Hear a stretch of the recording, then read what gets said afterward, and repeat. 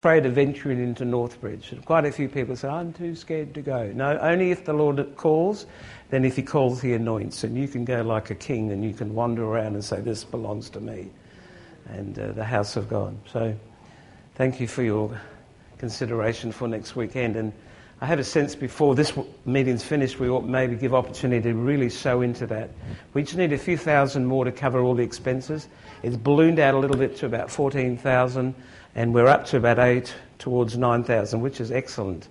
But we'd love to just get that last bit and just cut it off so we don't have to owe any credit to any bills. We say, here we are, we pay well. And Christians shouldn't pay less, we should pay what it's worth and give a bit more for a blessing. So we are rich in Jesus. It's great to have you here this morning, and I think it's still this morning. And even though it's holidays and some are away, we're here. And you only need 2 or more before the Lord rocks up. And particularly I acknowledge this precious family who've lost their husband and father, and we're declaring that the love of God in this place, I believe, will begin to just minister to you today. It's great to have you. It's Lillian's sister and family, and I don't know all the young ladies, but it's lovely to have you this morning. And Jesus is here as the comforter and the strengthener. I felt in my heart this morning to share a few words that a phrase that I've read many times in Scripture, and I've never really got deeply into it, but it's about the sure mercies of David. Have you heard that expression? Have you seen that phrase in a number of Scriptures, both Old and New Testament? Well, by the end of this lesson, I think we'll have a greater understanding of what this may, in fact, infer to. The sure mercies of David. I believe it's a very exciting hour in which we live. I mean, talk about action. Everywhere you look, even in the nations, there is tremendous action. And part of what's happening is that God is, I believe, in this season, answering the unfulfilled intercession that's been made over many, many years. Prayers that have been prayed from the womb of the church, that have been stored up for a time such as this. Secondly, not only unfulfilled intercession, but secondly, unfulfilled prophetic promises. The very promises of God that we haven't seen come to pass in our experience or in our family or in our community life, but I believe they're about to come to pass because God has promised. Remember, prophetic promises have a time frame, and I believe this is a time frame for God to bear his arm and do great things. Thirdly, those who know their God and those who embrace the promises and the Word of God and step out in faith, they form a threefold cord that the book of Ecclesiastes says is not easily broken. The unfulfilled intercession that is about to be answered before our eyes, the unfulfilled promises of God that he has made to us individually and corporately. Thirdly, those who know their God and are standing in faith. That forms a threefold cord that won't easily be broken. The intercession that's been made, the promises that have been given, and men and women who just will not let go of their God. That's us. And that threefold cord, I believe, is putting something before the throne of God which is requiring divine action. You know, God doesn't mind us putting pressure on his word. He doesn't mind us putting demands on the word. In fact, that's how the covenant works. He says, you bring to remembrance that word. You bring it before me. You declare it. And it requires divine action. When a church in faith says, Lord, we have prayed, and Lord, you have promised. And we find that there's this escalation which I believe is happening in this time. It's been happening for a couple of years, but it's really building up now throughout the nations. And Amos chapter 9 verse 13 gives us a tremendous clue and key as to what's happening here. If you can find Amos, you're a better man than I am. Because it sort of gets tucked away in there somewhere. Amos, Obadiah, Jonah, Micah.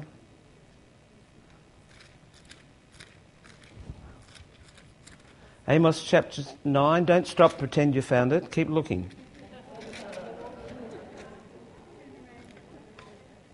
I told you the story. We got caught out once when the pastor said, turn to the scripture, and we stopped pretending we knew, and he said, would you read it out for me? And of course it was, I was in Habakkuk chapter 95, and it was like, yeah, well.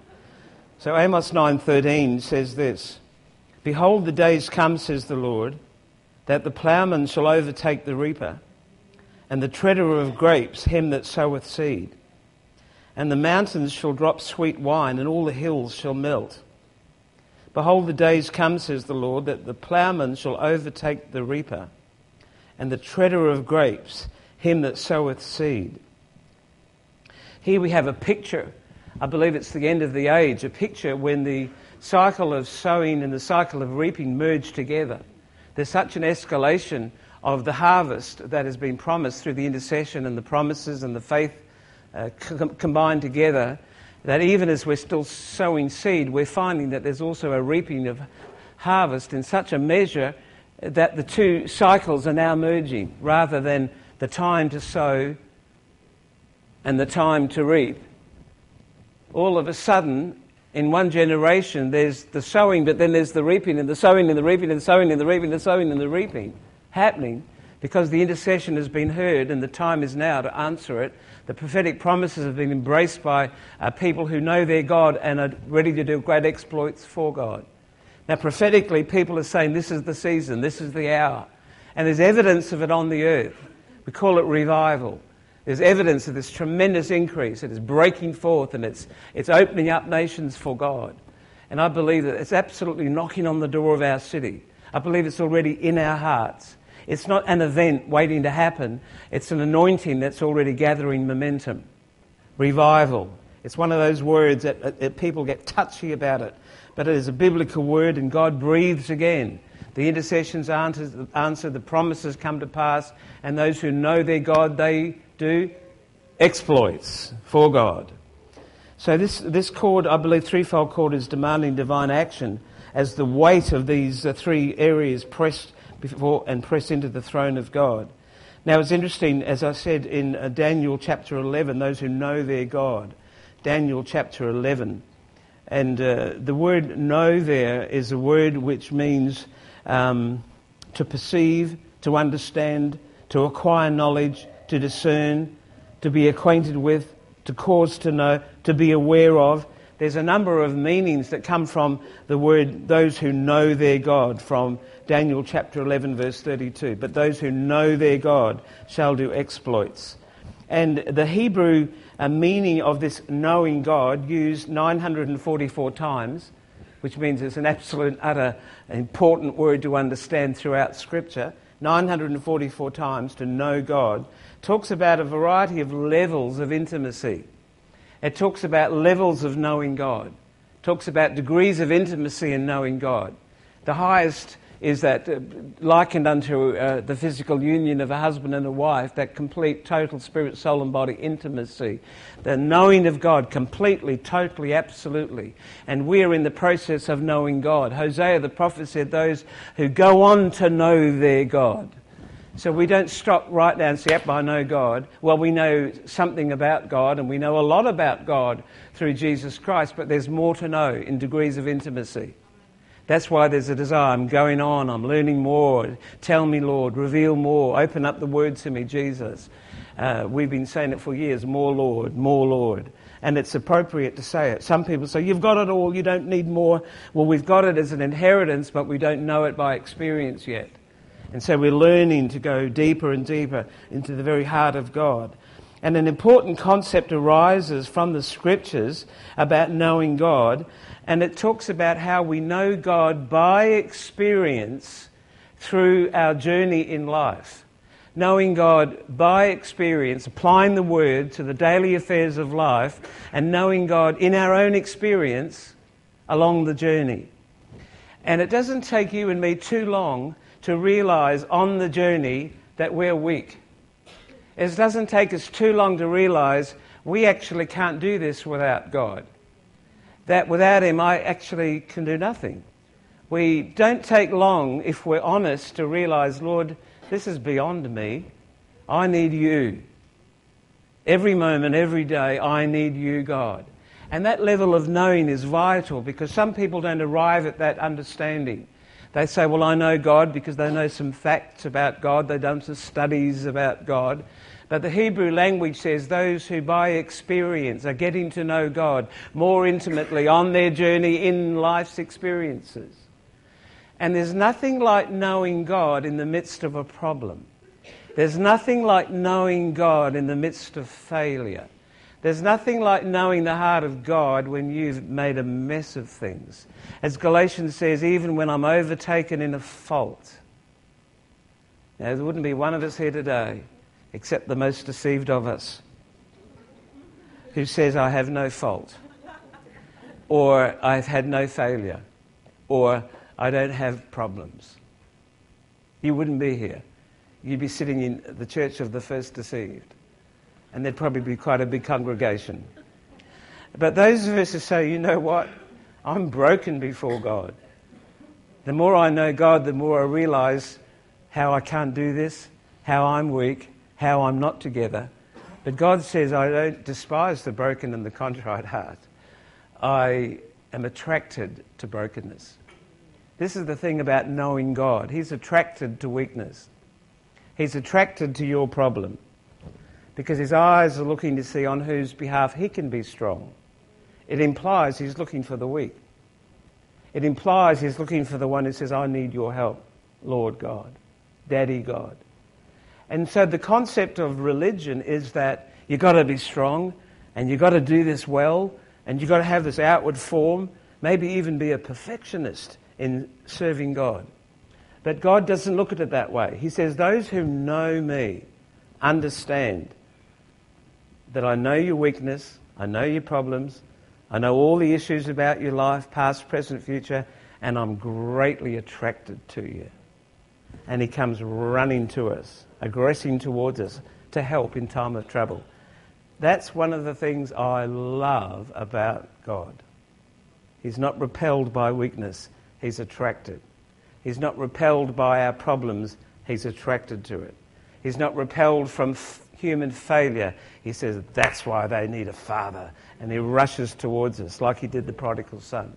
It's one of the most attractive parts of the character and the nature of God and God's love is the way that he deals with failure and the way he deals with problems and the way he deals with difficulties. With that as an underlying truth this morning, I want to have a look at some of the great characters of God, just briefly, but nevertheless to make a point. And we know that the getting to know God involves acknowledging weakness, failure, inability. But then matched with that, we see God in his attraction to failure comes with redemption. Failure, hold hands with redemption. God comes to redeem, to buy back that which is broken. That's just the nature of salvation. And we see it so clearly through the whole law. Looking through the covenant called the law, we see that the law is like the schoolmaster that pointed to the problems. It kept pointing to the failure, pointing to the weakness, pointing to the inability. The law pointed to a standard that you and I could not achieve. And so the law itself pointed to the failure of man to be able to honour God and to live for God's glory. That was the whole purpose of the law, so that the people would come to God and say, God, we really need you, we want you, we desire you. It doesn't always work that way, but that's what it's desired to do. So in 1 John 3:21 we read this about the condition of our heart, even in the midst of failure. How many of us have known failure? Okay. I didn't look, but I'm assuming some hands went up. 1 John 3:21, Beloved, if our heart condemns us not, then we have confidence towards God.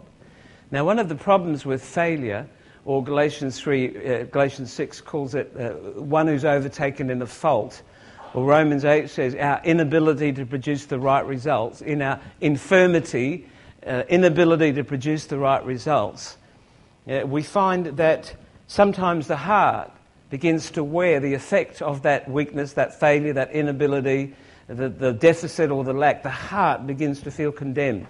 And that's why it says in 1 John 3:21, if our heart condemn us not, then we have confidence before God. It says actually in verse 20, if our heart does condemn us, God is greater than our heart and he knows all things.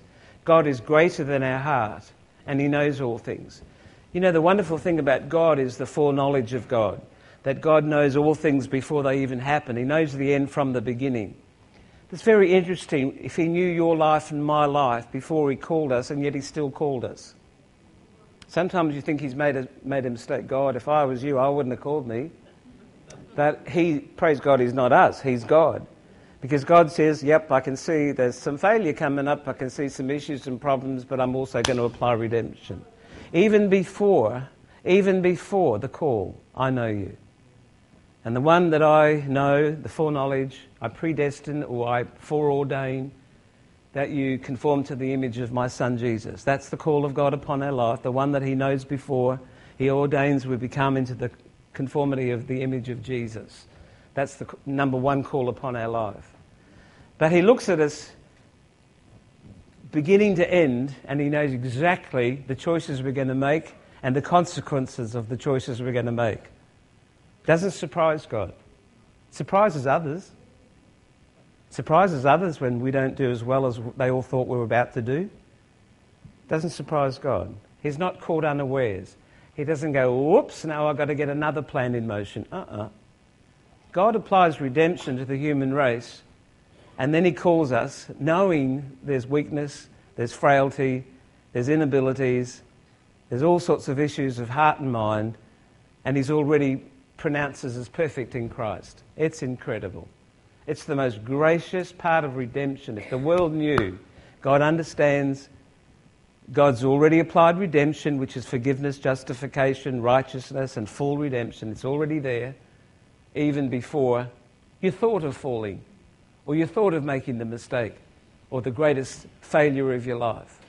This is the most winsome thing about the call of God upon our lives. He knows all things. So it says, if our heart does not condemn us, then we have a confidence towards God. Confidence comes as a fruit of the process that releases us from the weakness and the failure and the sin. And of course, fear, we know that fear of failure is a very real thing for many, many human beings. People are afraid to miss the mark. They're afraid to let others down. They're afraid to take the risk. That's why some cannot walk by faith. They're afraid that they may not be able to do it properly. Well, God knows about the fears of man, and he also knows how to put faith in the heart of man. God instigates the life of faith. God gives us that initial force of faith, and then we build on it as we hear the word of God. And God knows all things. Fear causes us to hide, which is why the human race hides from God. And shame, once shame is taken into our spirit, it causes us to cover over and separate ourselves from God. Sin separates. Shame covers. Fear hides. Shame covers. Now, you can cover your life even with a lot of religious activity. Do the outward form, but deny the reality of God's truth coming in to where the pain is, the failure is, the weakness is. Cover over. Sometimes people do it with their work commitments. They cover over with an 80-hour work commitment. I'm just working. Sometimes you have to wonder, is that covering some deeper need? Or an over-the-top social life or sport commitment, or even church activities, 9 nights a week, I'm committed to the church. Well, maybe there's some sort of covering over, doing an outward form, but denying the reality of God. Here I am. In my naked state, here I am. Fear hides, shame covers. We need to stop hiding. We need to take the covers off and say, here I am, God, naked and unashamed. Shine your light into my heart.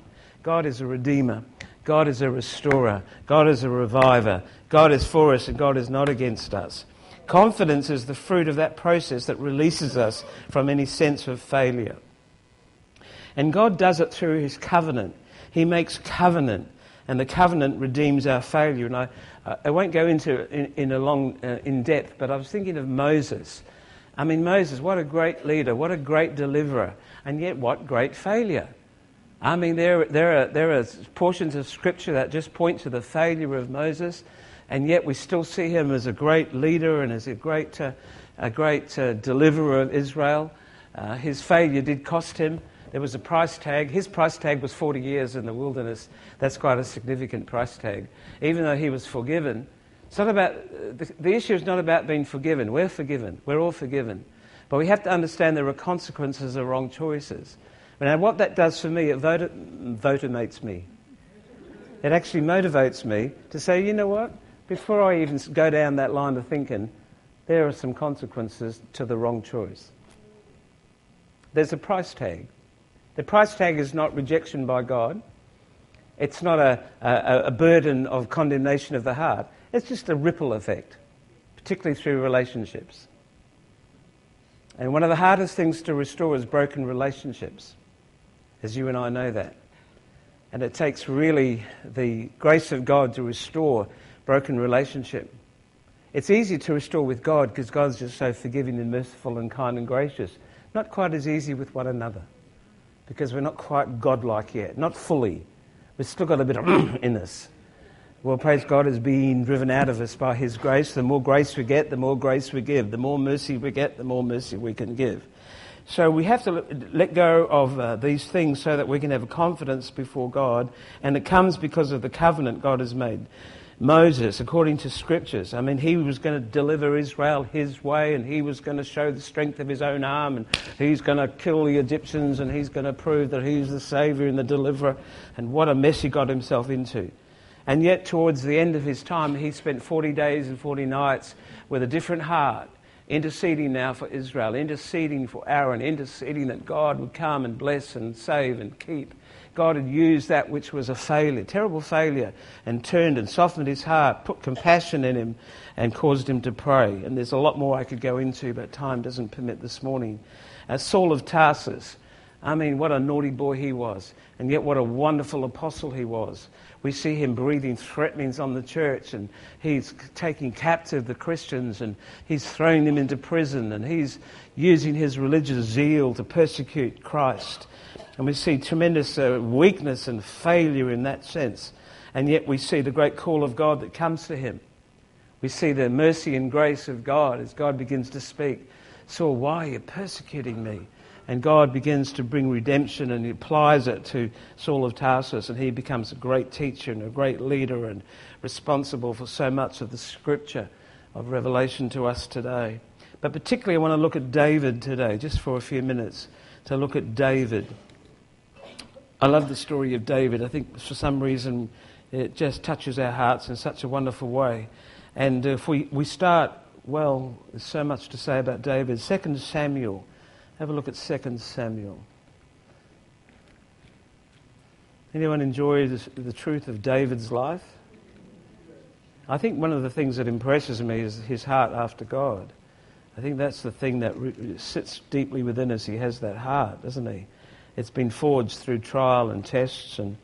But here, right back in 2 Samuel chapter 7, and beginning in verse 1, it came to pass when the king sat in his house, and the Lord had given him rest round about from his enemies, that the king said unto Nathan the prophet, See now, I dwell in a house of cedar, but the ark of God dwells within curtains. And Nathan said to the king, Go and do all that is in thine heart, for the Lord is with thee. There's a key there. Go and do all that is in thine heart. Just try and remember that. Do what's in your heart. Do what's in your heart. For the Lord is with thee. And then we move on again in 2 Samuel again, just picking it up perhaps in verse 12. In verse 12. And when thy days be fulfilled, and thou shalt sleep with thy fathers, I will set up thy seed after thee, which shall proceed out of thy bowels, and I will establish his kingdom. And he shall build a house for my name, and I will establish the throne of his kingdom forever. So this is a tremendous covenant God is making. I will be his father, and he shall be my son. And if he commit iniquity, I will chasten him with the rod of men and with the stripes of the children of men. But my mercy shall not depart away from him. Now look at this. As I took it from Saul, whom I put away before thee.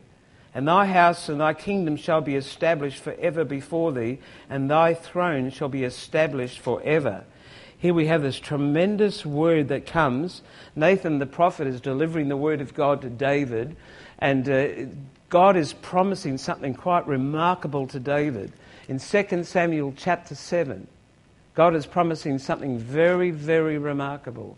He's saying, David, I'm going to establish you, and I'm going to establish a covenant, and your seed, in this case this is now Solomon. You know the story of David, and how Solomon came forth, the second son, and how Solomon would be raised up. It says God loved Solomon, and Solomon's going to have this, the Solomon's temple as a great proof that the favour of God was upon him, and that he would be remembered and established even for all generations. God is establishing a covenant with David, which is fulfilled in Christ, extended in Christ, amplified in Christ, an everlasting covenant, and it's based on mercy. It says, I took the mercy of Saul, and I'm putting that sure mercy upon you. Now, if we were to ask why, we know that Saul, number one, he violated his office as king. He did not fulfill the call upon his life to get rid of all the enemy. He did a certain amount of warfare, then he just left one area, said, well, I'm not tackling that thing. Even though God commanded him, the call was to get rid of all the work of the enemy, so there'd be no room for the enemy to come against him in a further season. Same principle for us today. If we don't stand strong and get rid of all the work of darkness, they will bite us in another season. And so we find that the anointing was lifted off Saul. It says the Spirit of the Lord departed from him. He lost his office as king. He lost the call upon his life. God says, I've taken it off Saul and I've put it on you. Now the difference is this, because God knew, remember foreknowledge of God? God knew all about David. God knew that he's going to be able to trust David, and an everlasting covenant would be made. He'd have the right heart, and God was going to show all the nations of the world what a covenant can do with a righteous man. Now this is 2 Samuel 7. This is very interesting. David has not even met Bathsheba. David has not yet had the opportunity to sin with Bathsheba.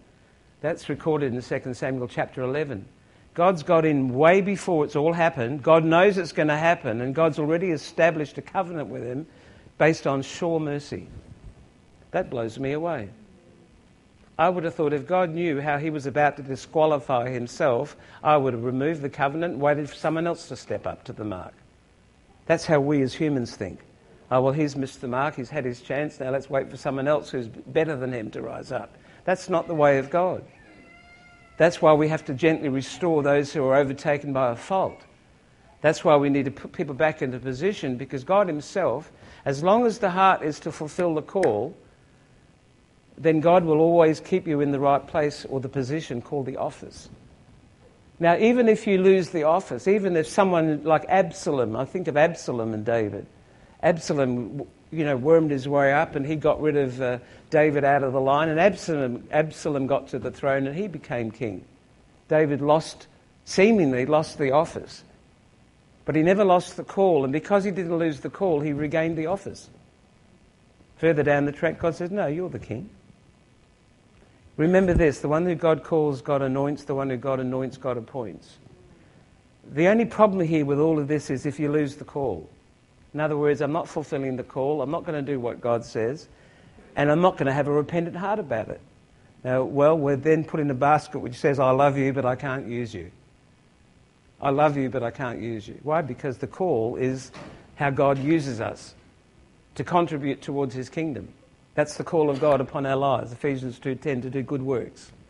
That's the call upon our lives, to do good works. He calls us. As long as you and I pursue the call, even in the midst of failure. See, this is what stuns me about the foreknowledge of God. 2 Samuel 7. Nathan's prophesying, David, an everlasting covenant. Not only you, your seed. Now at this stage, Solomon's not even in the picture. Bathsheba's not even in the picture. But he's in the picture in God's heart and God's mind. God says, I see what's going to happen. I see the consequences of what's going to happen. But because he's got the heart to fulfill the call, I'm establishing an everlasting covenant, and it's going to be a sign for everybody in the human race who follows the call of God. If you keep the call, you'll be reinstated to your office even if you lose it. And you'll keep the anointing. Now, why is it that Christianity is littered with men and women who've failed and fallen and then have been sidelined, pushed away, rejected, spoken about, cursed with the words of fellow Christians, saying they can't be used. Look at the mess they've made. What a shocking example they've been. But that's not the heart of God. There may be truth in all that you just said, but that's not the bottom line. God says, but I've made an everlasting covenant. And even failure cannot violate the covenant. Even a massive fall is not enough for you to lose the call. Isn't that awesome? I tell you, we could pack this place 25 times over today with people who are sitting at home going, I'm not worthy to go to church. I'm not worthy to mix with Christians. I'm not worthy. I've messed it up. I've missed the mark. Look at the failure of my life. God knew it before it happened. God knew it before you and I even thought of it. And God says, as I see the failure happening, I'm applying redemption. I'm buying it back. I'm paying the full price for the penalty. 2 chapter 7, Dathan says this is what's going to happen in 2 Samuel 11, the whole story of Bathsheba. It's not light reading and it's not pleasant reading. I mean, this whole thing with Bathsheba is based on adultery and it's based on murder. It's based on huge cover-up. It's based on all the wickedness that makes some of the Channel 7 series exciting to people who live in the flesh. Wow, more adultery. Wow, murder. Wow. Biblical stories, I tell you, some of them are the most exciting of all. But in the midst of it, God says, I see it. It's part of the human condition. It's part of the weakness of man. It's part of the workings of flesh. It's part of the world of darkness, and I'm applying redemption to it. A person's worst failure becomes their strongest platform for future victory, because they will forever know that this is the grace and the mercy of God. And they'll apply this principle of sure mercy. Sure mercy. They will know sure mercy and they will apply sure mercy. Isaiah 55, 1-3. Hang in just for a couple more minutes. Are you still with me this morning? Isaiah 55. Isaiah 55 has just so many beautiful truths in it. 55 verses 1-3. Ho, everyone that thirsts, come to the water. He that has no money, come and buy. Eat. Come and buy wine and milk without money, without price. Wherefore do you spend money for that which is not bread, and you labour for that which doesn't satisfy? Hearken diligently unto me, and eat that which is good, and let your soul delight itself in fatness. Verse 3. Incline your ear, come unto me, hear, and your soul shall live, and I will make an everlasting covenant with you. Say it with me. Even the sure mercies of David. Even the sure mercies of David, because I've given him for a witness to the people, a leader and a commander to the people. This is the same David whose greatest failure is written throughout the scriptures for us to remember. But God redeemed the failure, and God bought back, and God honoured that which was right about all that David had done to that point. And God had already said, whatever's in your heart, and the heart, of course, was I want to build a house. Well, the Lord used Solomon to fulfill the dream that was in his father's heart. You know, the thing about progeny is this, spiritual progeny or natural progeny. When God puts something in your heart, and it seems to fall to the ground, God has every intention of picking that thing back up and putting it back either in your heart or in your bloodline or spiritual bloodline. That's just the nature of God. And why would it be that way? Number one, God absolutely highly esteems your contribution to the building of his kingdom. God values it far more than humankind could ever understand it. Your contribution to the building of the kingdom of God is highly valued by God to such a degree that, you know what, the good work is never lost. It's never lost.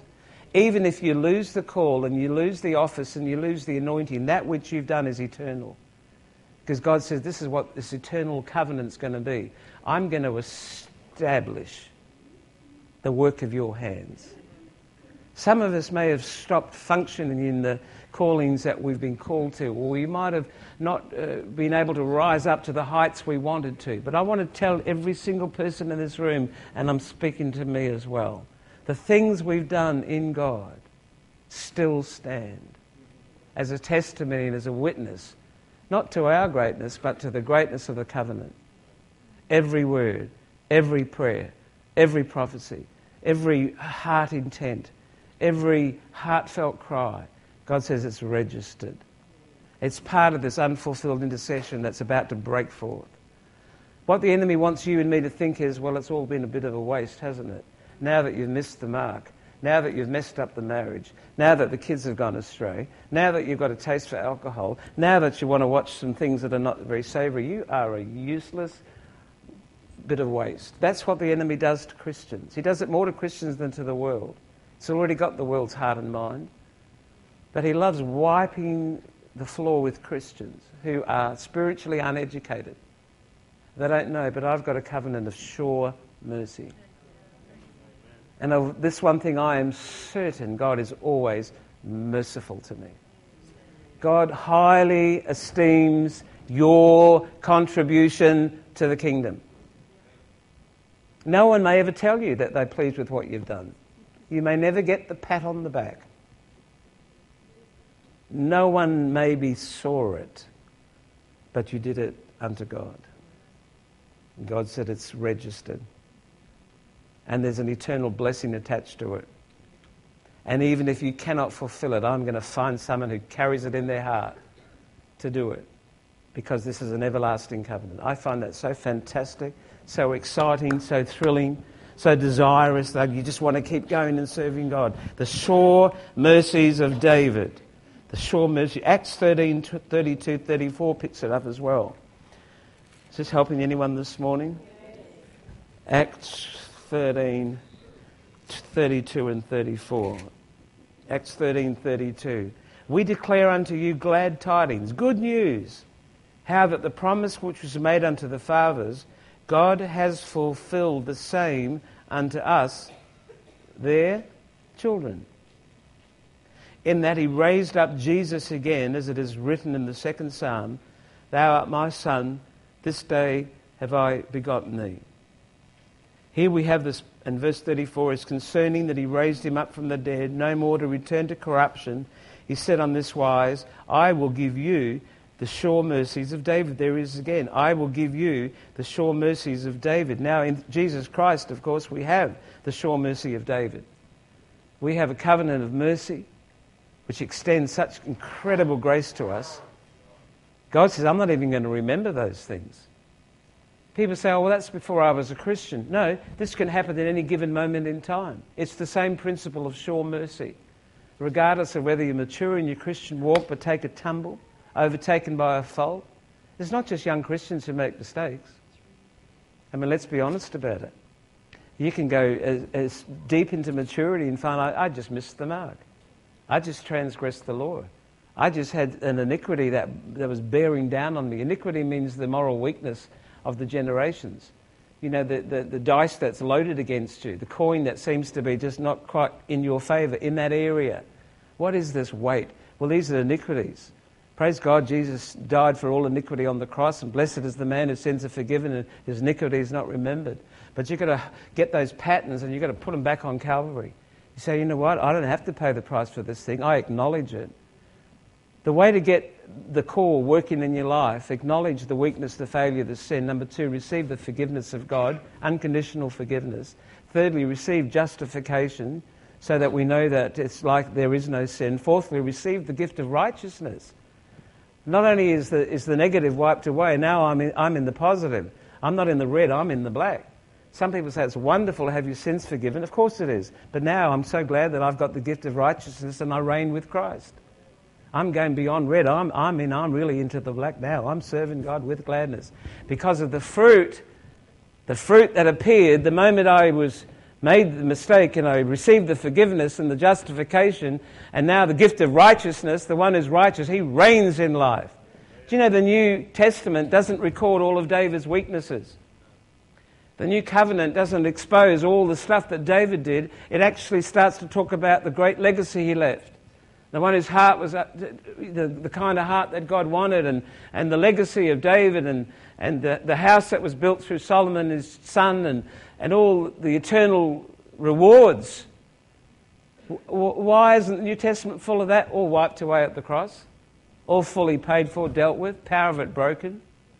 And yet Saul could have had the same blessing and the same benefit, because he was going to be in that place where he could have really reigned as a king and done it properly. But sin was found in his heart. He didn't deal with it, didn't acknowledge it. It's not that there's sin, it's what you do with it. It's not that there's weakness, it's how you handle it. It's not that there's a great failure, it's just what's going to happen next. I think the only failure is the failure to get up. I think the only failure really is the failure to get up. If you've got enough people keeping you down, it's hard to get up. So what does the Lord say to us? He says, the sure mercy of David that's in your heart, extend it to someone else. Extend mercy. Give them the grace. Help them up. Restore them gently, it says, like you're putting a bone back into position, a dislocated joint. Just gently do it. Gently do it. I love the sure mercy of David. I love it fulfilled and extended and expanded in Christ. Praise God, my heart no longer condemns me. Hallelujah. If your heart doesn't condemn you, you have confidence to go towards God. If you've got confidence, you can fulfill the call. Because the one God calls, He anoints. You just receive it. You believe it. Don't even have to feel it. Just believe it. Some of you are feelers and jumpers and shakers, but some of us don't have any outward thing. But on the inside, hey, we're jumping. I'm shaking on the inside. Hallelujah. But the evidence is whether you've got a confidence before God and whether you do the very thing that's in your heart. See, people say, Pastor Phil, I don't know how to serve God. What's in your heart? What's in your heart? Oh, well, now that you ask, I have got this desire. Oh, probably God put it there. Hallelujah. Nathan said, what's in your heart? What's in your heart? What's in your heart? Well, in our heart today there's revival. In our heart there's the restoration of our loved ones. In our heart there's the strengthening of the home life. In our heart there's a mercy to be extended to the city of Perth. I mean, you could have gone into the streets of Northbridge yesterday and it was a little bit hairy. But, you know, you can either stand there with judgment or you can say, sure mercies, sure mercy, sure mercies, sure mercies. And you watch the judgment of God come and then you see the mercy of God move His hand. Mercy triumphs over judgment. Why do so many people want to judge people? Jesus was judged so that mercy could be applied to the human race. Now, God will have the final say and the final judgments, but let's extend mercy. Mercy, mercy, mercy, mercy. When's the last time you walked past a nightclub and you yelled out, sure mercies? Well, I've never done it either. In fact, I've never thought of doing it till just then. Well, that would have to have some effect. And you don't have to go to Northbridge to have violence. You have to look over your backyard sometimes. All the street brawls and street parties and all the things that are happening. And you and I hold a key. And the key is sure mercy. Sure mercy. Even if you failed, here's redemption. God's paid a price for it. Rise up. Sure mercies. Hallelujah. So, Father, this morning we receive the sure mercies of David through Jesus Christ our Lord. Forgiven, restored, redeemed, and now reigning in life. Hallelujah. Glory to Jesus. We thank you, Jesus. We thank you, Jesus. We thank you, Jesus. Hallelujah. Hallelujah. Anthea, where's Anthea this morning? Where's Anthea? Come down. Just come. Just want to, this couldn't be planned better. God must be in the house. Anthea just said the other day she'd love to have her little one dedicated to Christ. And, you know, exactly what I said today is something that applies to you in your bloodline. And, of course, you know, Wendy is grandma to the baby. Where's grandma? And Anthea is Wendy's daughter, and this is the little boy. And she wants him brought to Christ today. And what we're declaring today is, Anthea, if you will bring him up in the knowledge of God, knowledge of the Word of God, give him access to Christian teaching and do that which you know to do, God will establish something in this child. And the thing that's been in your heart since you've come to Christ recently is that, you know, all the things of the past are finished, broken, washed away, cleansed, delivered, finished. And this child is going to have a tremendous blessing poured out on him. And he will fulfill the good works of God. And when the disciples were trying to hold the children back, Jesus said, let the children come, for such is the kingdom of heaven. And if you will just, continue to grow in grace and keep seeking God, search the Scriptures, and order your life in such a way that it just honours God and helps this child. I'm not demanding a perfection, I'm just demanding a desire. Yeah? It's the desire that God looks at. And if you will fully do that, Deuteronomy says that he will write that in your heart and in your mind, and it'll be impressed upon the children. Now, this little kid's got actually a very special anointing on his life. On Wednesday, I recognised it. He was just in the supernatural healing meeting, and he was responding to the Holy Spirit. And at a certain point, there was a call. This kid came up, and I sort of almost missed him because he stood like here, and my eyes are up like that. And I'm waiting for who needs to respond to the call. And I realised this little kid had already responded to the call of God. The power of the Spirit was on him. I don't remember if he got slain. Did he get slain in the Spirit? But no. Okay, but the anointing was all over a little child responding to the cry of God. That just touched my heart so wonderfully. So we dedicate him today, little Matthew. And just reach out to him, you guys. We say that this child is part of the body of Christ. He does have his own faith. He knows enough about God and Jesus to want Jesus. He does move in the Holy Spirit according to the grace upon his life. And we dedicate him, and we say that the pain and the hurt, Anthea, that you've known will not be upon this child. It's been wiped away at the cross. You don't have to live in regret. You don't have to look back and say, oh my, oh my. God has redeemed all past failure, as he has done for every one of us today. And this child has a covenant established with him that he will know God, ever increasing levels of intimacy.